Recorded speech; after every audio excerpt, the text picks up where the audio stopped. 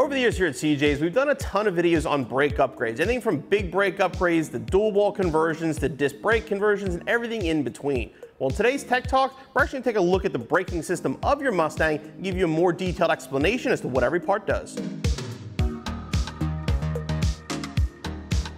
All modern vehicles have a four-wheel hydraulic brake system. Today we're going to focus more on the disc brake system, but how does the brake system actually work?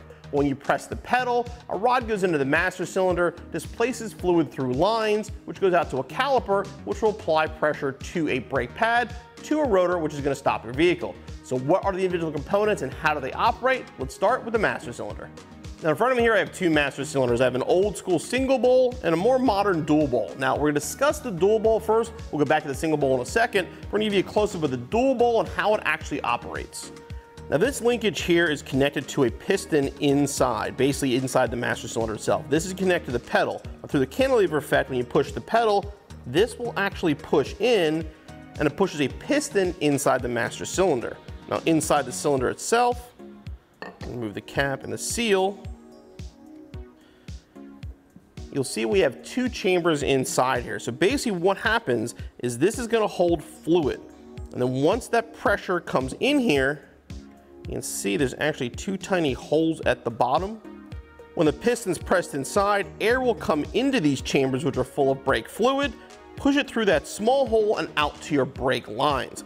Basically, you've got one part of the master cylinder for your front brakes and one part for your rear brakes. Now this is the benefit over a single. Now if you have a single bowl master cylinder, you only have basically one hydraulic system in your car, where this basically gives you two separate systems, one for your front brakes, one for your back brakes. If you only have a single system, if there's a failure in the system, you're gonna lose all of your brakes. So if you do have a classic Mustang, check out our video on dual bowl conversions. It's something you wanna do for the safety sake of driving your Mustang. But again, once the fluid leaves here, it's going to go through the brake lines. Now once the fluid's going to leave the master cylinder, it's going to go through the brake lines out to the caliper itself. You're going to have two different brake lines on your vehicle. You're going to have your hard lines and you're going to have your soft lines. Now the hard lines are going to connect right to the master cylinder or proportioning valve, we'll get to that later, and they're going to go out to the actual brakes themselves. Once they get close to the brake area, then they connect to the soft line, which will connect to the caliper itself. Now you have the soft line in there because basically if there's movement in the suspension or the steering, you need something that actually can move, which the hard line will not do.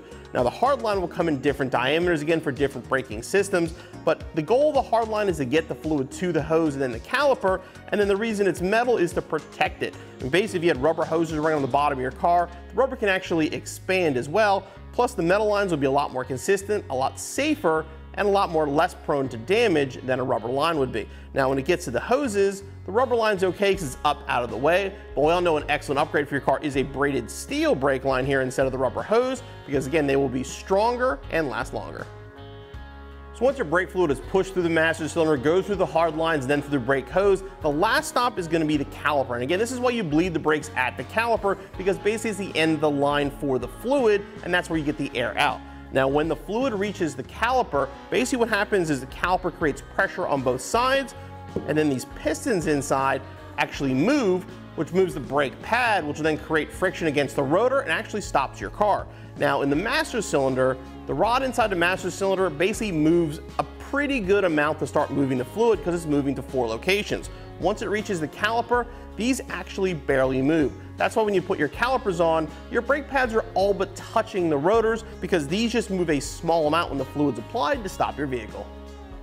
So we now know when we put pressure on the pedal, it pushes the push rod into the master cylinder, which forces the fluid out through the lines and ending up at the calipers. Now as you saw when I tried to push in that push rod, it is very difficult to do. Now the angle of the brake pedal makes it easier, but even easier then would be power brakes. Now power brakes are going to add a vacuum booster that's going to mount basically on the firewall, and the master cylinder will now mount to the booster with the push rod still going through. What this is going to do is basically use vacuum off the engine and make the brake pedal a lot easier to push. This check valve here is going to connect to the intake manifold and create partial vacuum inside this booster on both sides of the diaphragm. Now when you hit the brake pedal, the rod's going to crack open a valve which allows air to enter the booster on one side of the diaphragm, but it also seals off the vacuum. This will increase pressure on that side of the diaphragm and it'll help the push rod push in the master cylinder much easier. Now as soon as you release the brake pedal, the valve seals off the outside air while removing the vacuum valve. This will restore basically vacuum to both sides of the diaphragm, Now this connection here is a one-way check valve. This will only allow air to be sucked out of the booster, it won't let air in. So in the case that your engine shuts off and you lose vacuum, you'll still have enough left for a few stops before you lose it completely.